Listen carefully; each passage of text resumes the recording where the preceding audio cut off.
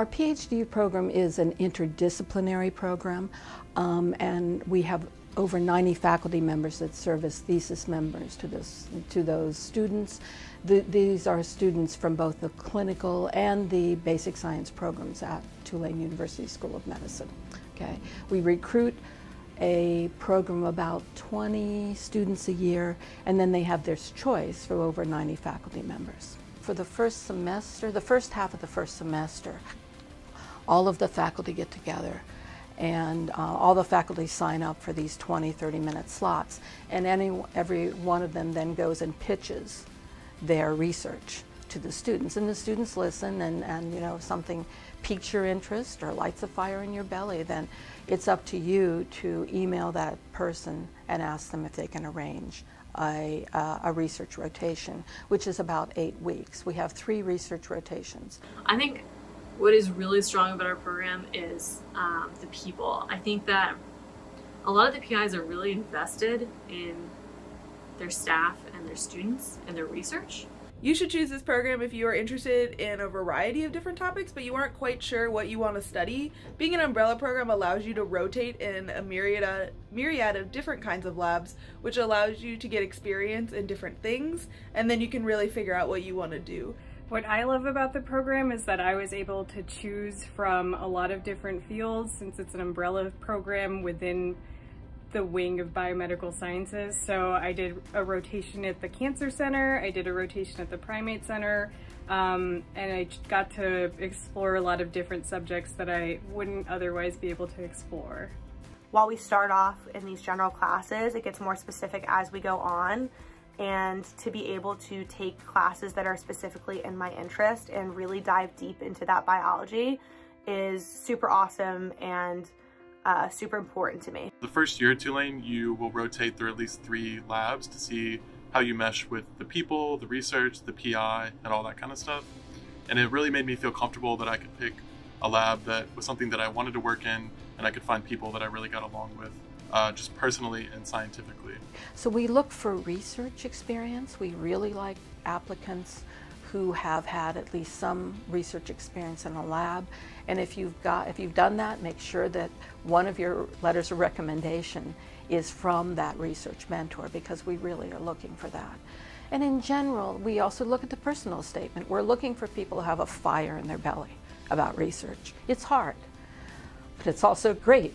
But for the PhD students, we're looking for students that have a deep interest in science, that are special in some ways, where they really want to go into leadership roles, because that's really one thing that the PhD program is about, is training the next generation of scientific leaders.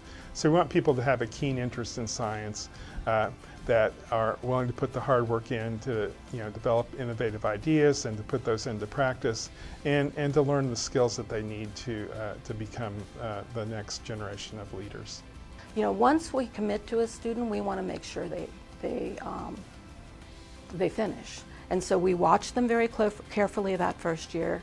I monitor all their exams after their first exam, making sure that they haven't been culture shocked by boom, boom, boom, this more rigorous curriculum. And if a student is having problems, we get them a tutor, we find a study partner for them. In extreme cases, we offer them, we let them drop a course and maybe pick it up the next year. So for those reasons, our dropout rate is really small. We lose less than 1 person in every class, unless they want to go. Some people get into research and say, not for me. But it's very rare that we actually expel a student from our program, because once we have them, we're committed to them, and we're committed to them finishing. I love the other students. I think that some of the kindest people, and I've made so many friends in the program, in my cohort and in other cohorts, and we really support each other. And PhDs are hard. They're really hard, and it makes such a difference to have people who understand and are just totally supportive. For the PhD students, I think we've really tried to build a culture for them, because they're going to be here 5 years. They all take the same courses in the first year, so everybody's in the same courses for the whole year, and that kind of builds this camaraderie among the students. And in fact, most of the time we see that cohort that comes in that year sort of stays together and plays together, which gives them some social support. I mean, the cultural aspects of the program are great. The students that come here from all over the world really become like a family, and they get to know each other, and there are friendships and things that you'll make here in the program that you'll hopefully carry through the rest of your life. I think we have some really impressive PIs. I think we have fantastic students, and I think New Orleans is a really fun city. Even if you don't think that's a factor, it really is, because you got to take some time off. You can't work 24/7. Something I love about doing something difficult like a PhD program in New Orleans is that I feel that everyone here really values and appreciates their off time, their recreational time, and I think that I'm able to find better and healthier work-life balance because the people that, like my PI and other professors that I know, also value their work-life balance.